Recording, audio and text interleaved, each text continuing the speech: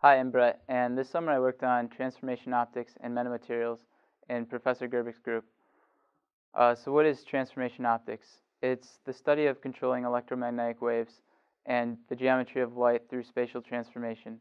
So here's an example. You take this half circle, you distort it into a rectangle, and the result is circular waves are converted to planar waves.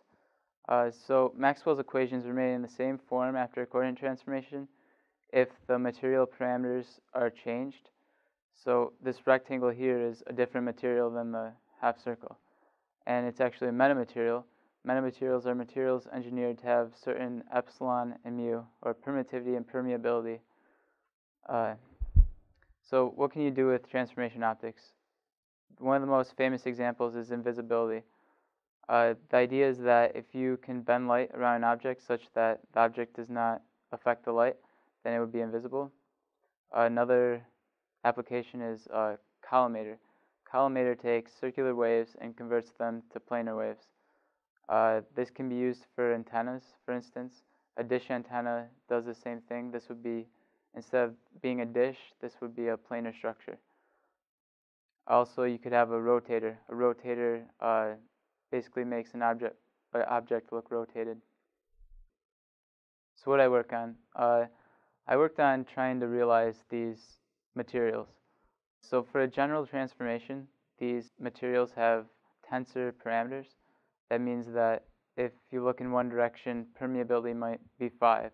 And if you look in another direction, it might be 7. So you know all the information about all the directions from this tensor. The first step I took was I broke up this tensor into its constituent eigenvectors and eigenvalues. Here on the right, I did this for a collimator. You can see the eigenvalue contours as well as the eigenvector fields.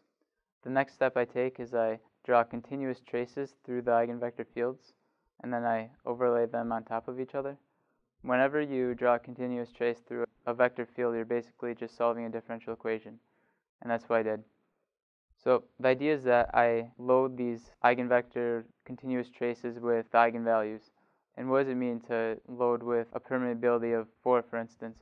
Well, it turns out that permeability is the same as per unit inductance, and permittivity is the same as per unit capacitance. It can be shown from comparing the dispersion relationships of transmission lines and anisotropic medium that this is true, but I will not go into too much detail because I did not work on this. The next step I take is I make a circuit network through these eigenvectors based on the eigenvalues. So what I did was I built this circuit network in a circuit solving program, and there was like 10,000 capacitors and inductors.